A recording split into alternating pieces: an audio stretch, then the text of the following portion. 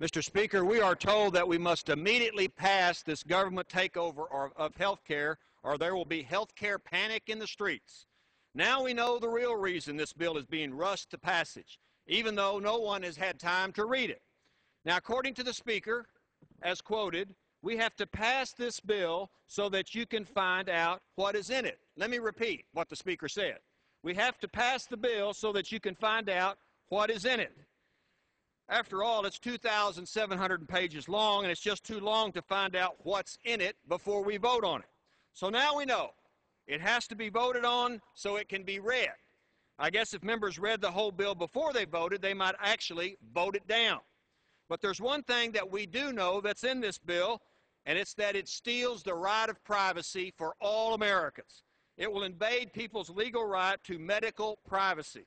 The government gets control over everybody's health care information, and it's another reason why we should oppose the bill. The government has no business sticking its nose into people's medical records. It's none of the government's business. The bill creates a health care integrity data bank where the feds have access to everybody's medical records. Health care information is supposed to be between the patient and the doctor, not the patient and some yet unnamed, anonymous, unaccountable federal bureaucrat hiding somewhere in this building. When the government has everybody's medical records, they are at risk for misuse. Giving government bureaucrats access to people's most private and intimate health information means their health records become public property. People's most intimate private health care information, warts and all, becomes the property of the U.S. government. The federal government grab of health care will eliminate any masquerade of medical privacy. The 111 new federal agencies in this bill that we have yet to read will be snooping through your records. Talk to your doctor and the government will know what you said. You got some type of illness or disease? Well, the government's going to know about it. Feeling a bit depressed after a family death and need some medication? Well, the government will even know your mental health issues.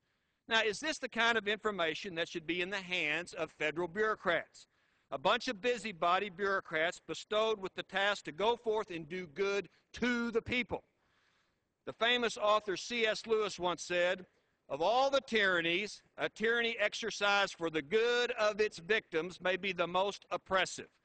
It may be better to live under robber barons than under omnipotent moral busybodies.